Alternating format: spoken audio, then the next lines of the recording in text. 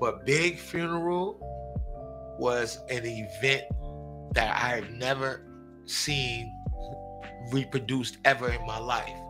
And I was one of the highlights of my life. As I don't want to sound crazy, but that's my brother. I know him for real. Mm-hmm. And I know what street people had to experience, right?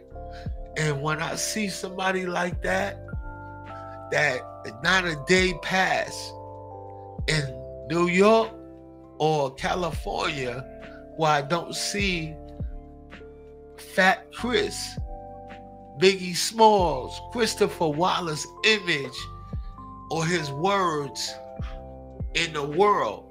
And it make me think about post-slavery and that nobody thought that we would be able to control the entire world with art or entertainment, and that you will die in the streets if you make a mistake.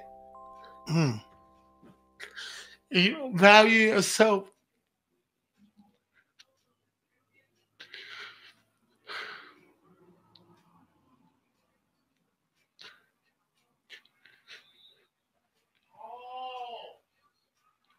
You gotta value yourself. Don't nobody give a fuck about you. These motherfuckers don't give a fuck about you. It's a nigga that know less than you. It's niggas that know less than you that got more developed